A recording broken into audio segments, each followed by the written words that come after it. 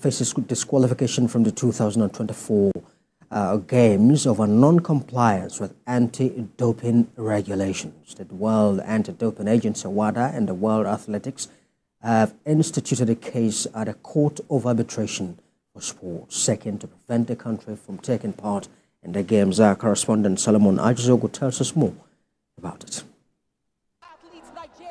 It's a case of double jeopardy and standing between the devil and the deep blue sea for Nigerian sports. Nigeria is now grappling with the danger of disqualification from the 2024 Olympic Games. I don't want to envisage that. It will be catastrophic if we are disqualified. Not just the Olympics, all sporting events. It's going to affect our World Cup, our football, anything that we are doing in sports.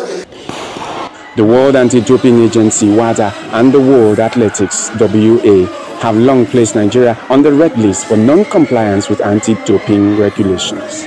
Some Nigerian athletes were not allowed to take part in the last Olympic Games in Tokyo because of the same problem. This is a long-standing case between Nigeria on the one side and the World Anti-Doping Agency, WADA, and the World Athletics on the other side. So I think it's about time that the government takes the issue of WADA compliance very, very seriously. It's been a while, and it has been going on for a long time, and there has been a reluctance in addressing this issue. WADA and the WA have brought a case against Nigeria at the Court of Arbitration for Sports, CAS, in Switzerland. If there is a decision based on what's on ground, I don't think we're going to escape. But we hope that there won't be no decision. If at the end of the day we are found wanting, then I believe Nigeria should step into it and let heads roll. Whoever that is irresponsible and whoever that has caused us to be in this particular position, then that person should be accountable.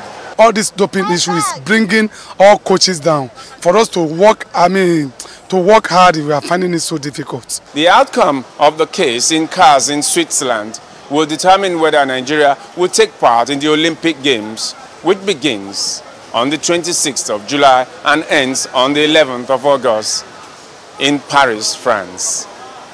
Solomon Ajizogu, TVC News, Lagos. And the 2024 Tech Ball World Championship qualifiers have kicked